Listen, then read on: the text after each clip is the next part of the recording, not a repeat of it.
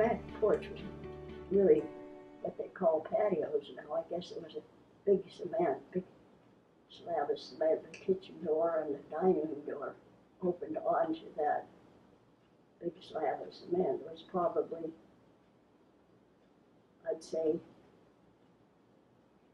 maybe 15 by 20 or something like that. And anyway, it had this little house that was built right next to it, had a couple cement steps you went up to it, and that was called the summer kitchen. And before we moved there, the people that lived there did their cooking and canning in this summer kitchen to keep the heat out of the house.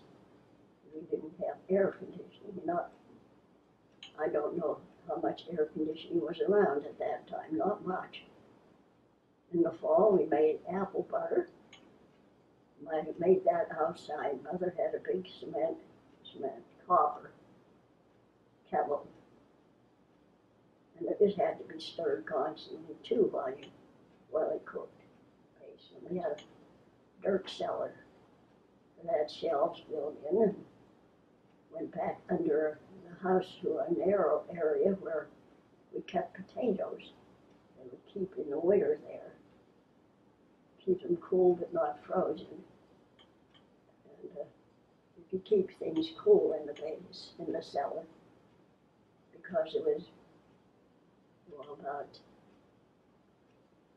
I'd say 6 or 7 feet deep in the ground, so it didn't get hot down there. And we had steps from outside that you go on, the door folded over the stairway.